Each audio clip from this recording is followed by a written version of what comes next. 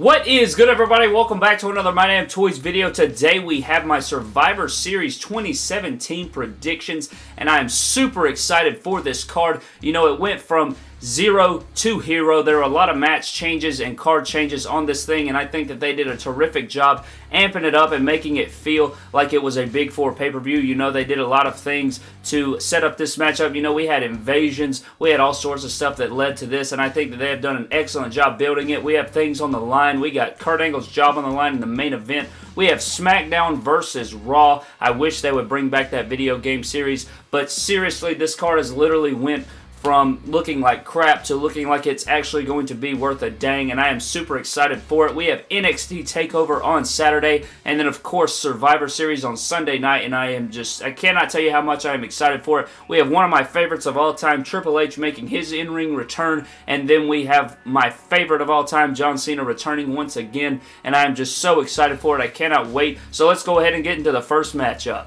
Ladies and gentlemen, starting off with the pre-show, we have the Cruiserweight Championship match between Enzo Amore and Kalisto. While I do love Kalisto and I do love Enzo Amore's mic work, I think that these two need to end this feud already. I think that Enzo Amore will be retaining the championship here. I don't think it would make sense to take the title off of him right here. I would love to see an interference by the man that Gravity forgot. I know that it is rumored that he has been talking with Vince McMahon and he is making his way back to WWE. So if Neville made a return, I think that would be absolutely amazing. I love Neville so much, and I would just love to see him interfere in this matchup and take back his title, which is rightfully his. But, you know, it is what it is if he doesn't. But I'm going to go ahead and go with Enzo Amore to retain. Up next, we have a champion versus champion match between the Intercontinental Champion Miz taking on the Trash United States Champion Trash Corbin right here. And I gotta say that this is my least favorite wrestlers going head-to-head right here. I think that the Miz is a much better actor, entertainer, and wrestler than Baron Corbin. I just do not like Baron Corbin's character. He's decent in the ring. He's awful on the mic, and I just cannot believe a word he says. He's not believable at all. But this matchup is probably the most unpredictable on the night, and that is because I don't know which way they're going to go. You have two heels going back and forth, and I feel like the crowd's going to be on Miz's side, which makes me think that they're going to give the win to Baron Corbin. But I'm going to go with the Miz picking up the win because of the Miztourage and shenanigans. Up next, we have one of two epic tag team matches on the card, and this is the Shield reunion. Finally, I know we saw it on Monday Night Raw, but this is their full pay-per-view reunion right here, taking on the New Day, and I think that this match is going to be epic. I think it'll be back and forth, just like New Day and Usos, just like the Bar and the Shield going head-to-head. I think that this is going to be one of those tag team matches that's just like freaking awesome. So I am very much looking forward to this matchup. I think the Shield do get the win here. I think that if the Shield lose here, the whole reunion angle was just awful. And I think the reunion angle so far has been pretty terrible in my opinion.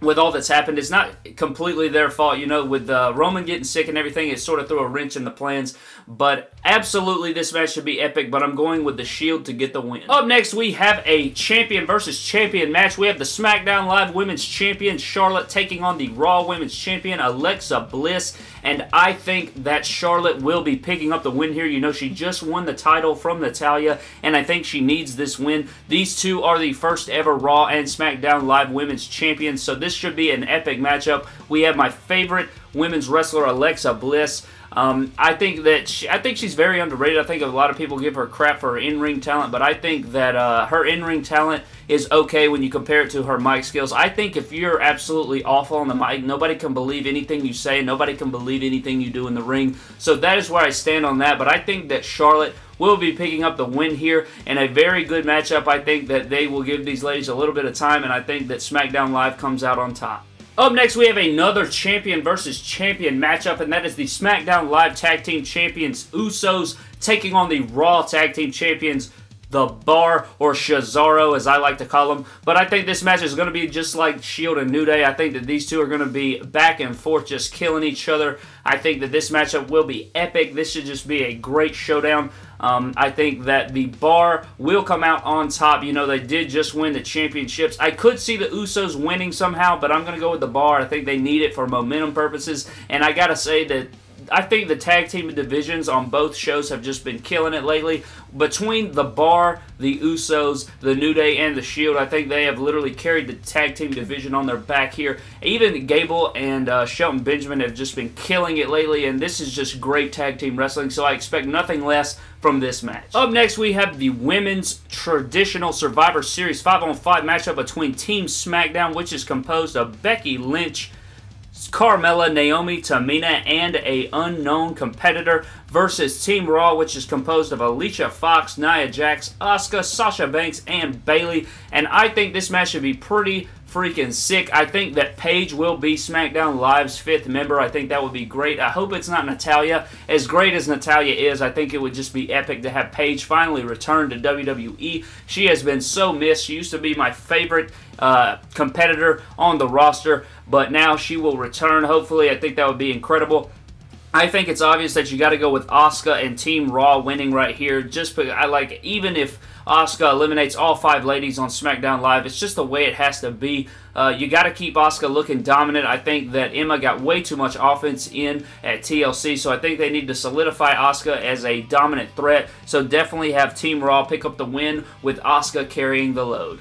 Up next, we have a Clash of Titans match right here between the Universal Champion Brock Lesnar taking on the phenomenal WWE Champion AJ Styles, and I think that this is a fantasy and dream match for a lot of people. I think that this match should be great. I hope they give these guys enough time. I hope that they pull off some pretty cool spots. Hopefully, AJ Styles is using his creative mind right here and can do some cool counter moves to counter Brock Lesnar's strength and athleticism. That way, that when Finn Balor takes on Brock Lesnar, it's much more believable. I hope that they take that into account. Probably not, though. But I am going to go with the Universal Champion to beat AJ Styles here. We may even see an interference from the modern-day Maharaja. I could definitely see that happening. You know, keeping AJ looking strong without getting pinned by Brock. Even though it is Brock, I could definitely see them getting Jinder Mahal involved. Hopefully not. I hope they keep him away so we can let these two guys go at it in an epic battle. But I'm going with Brock Lesnar